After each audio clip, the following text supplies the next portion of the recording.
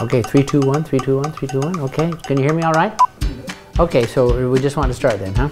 3, 2, 1. Okay, 3, 2, 1. 3, 2, 1, 3, 2, 1. Ladies and gentlemen, Gordon Gee here. Just wanted to talk for a second. Okay, 3, 2, 1. Hey guys, ladies and gentlemen. I've always been a big believer in taking your work seriously, but not taking yourself too seriously. Fire that guy. It's a beautiful morning. Am I as goofy as I look? No. Well, you're goofy in nature, but that's just awesome. Now, occasionally, as many of you know, my sense of humor has landed me in trouble. It's one of the reasons I've changed jobs so many times, but more often, it has helped build affection and trust between me and the people I serve, and I love that. Oh, come here. Get on over here. She's going to study audiology, by the way. What? I can't.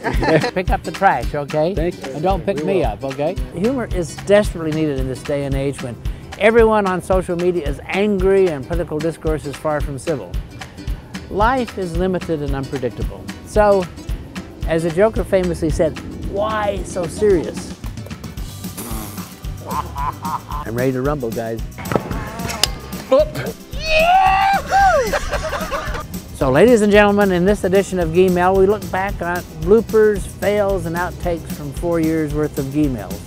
This is not all done in one take, by the way, folks. Here we go. Okay, let's try this again.